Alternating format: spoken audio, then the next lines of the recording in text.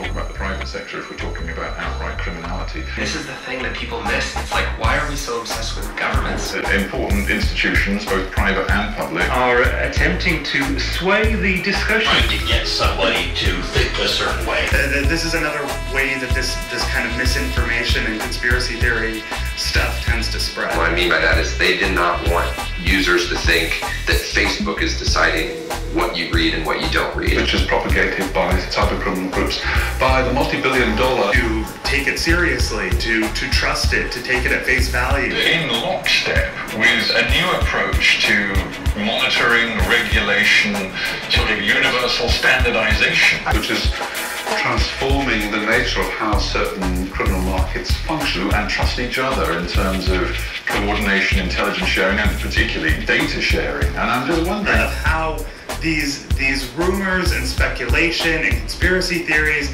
can bubble up from kind of the bowels of the internet. It measures things like how much you care about the opinions of others versus your own judgment. we can exercise that kind of interconnection between those different communities. We have a lot of power in many cases. There's a lot of power. Complete faith in the legal system. So the system might start to know better than the teacher. Somebody you presumably trust and like. The system can match every face with an ID card and trace all your movements. Based on computer algorithms as opposed to human intuition. Otherwise, you'll just be sort of shut out of their whole And ecosystem. so the lessons should have been heeded by now. And more of our thoughts during the day come from the things that we have been thinking about and seeing from the screen. So fake news is crowding out real news. Over people's daily thoughts and beliefs. So it's difficult to ban the darknet. I certainly wouldn't be in favor of that. You know, we go from using a product to being jacked into the matrix, except the matrix is this sort of soft, invisible matrix that's kind of created by a few different companies, Apple, Google, and Facebook. Because that translates into money. This is an old story. This isn't new. I mean, 2 billion people use Facebook every day. That's more than the number of followers of Christianity. And you get from that the rise of new politicians who readjust to reflect what reality is. And not only that, speaking of manipulation,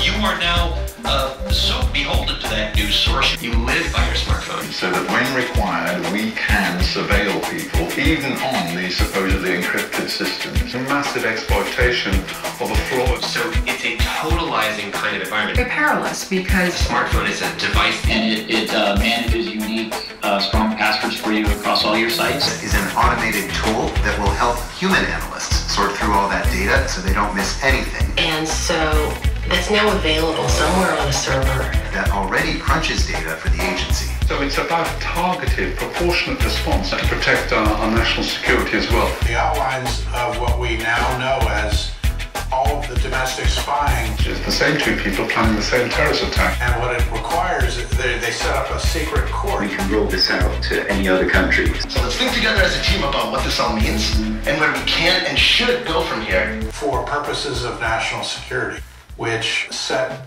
in place a legal structure for surveillance. Agency officials held another meeting with tech companies. They've got a job to do, of course, as well. And a lot of them can even synchronize across multiple different devices for you. Because of the technological design of it, I understand that. They can track those a lot better than we're tracking medical devices implanted in people. The first of these will be a little ingestible sensor. Then you could really use the ultimate smart machine as a therapy. Of course, this can be applied much more widely. But until you test them in humans, then you can tell, if they work or not. Immigration officials say these concerns are overblown.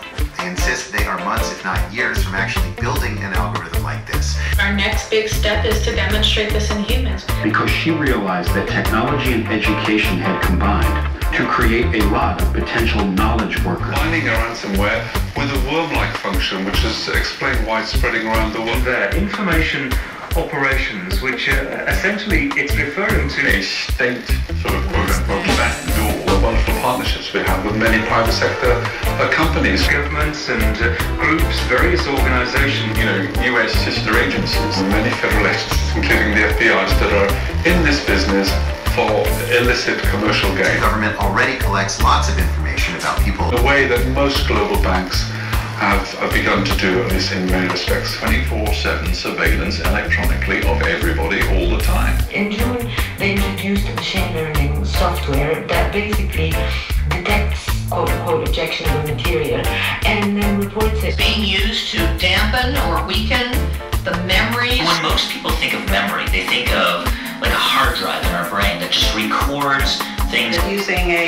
3D printer, we printed that same. So, what if we could start off by going into the brain and just finding a single memory to begin with? Could we jumpstart that memory back to life? Maybe even play with the contents of that memory. It depends on the highest possible technological advances of the technological developments. And more of the stuff that is increasingly being used to gauge who should be doing what in the workplace. Internet is to get to the bottom of. Two men to be given 85 strokes of cane in public for having gay sex. You have to think about that. I mean, that's slightly alarming in its own way, not least because, whatever kind of torch you've got, there are places you can't shine it. And you just talked about the dark web, and I'd like to talk about that some more.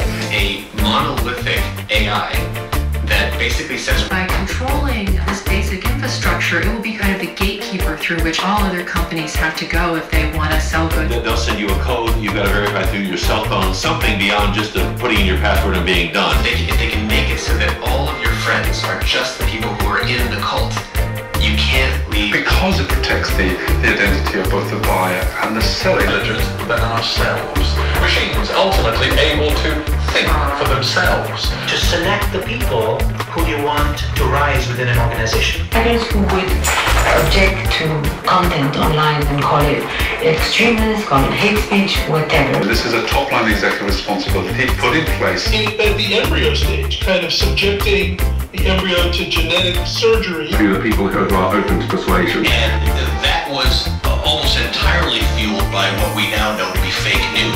Let's think together as a team about what this all means. Your news source might not be telling you the truth.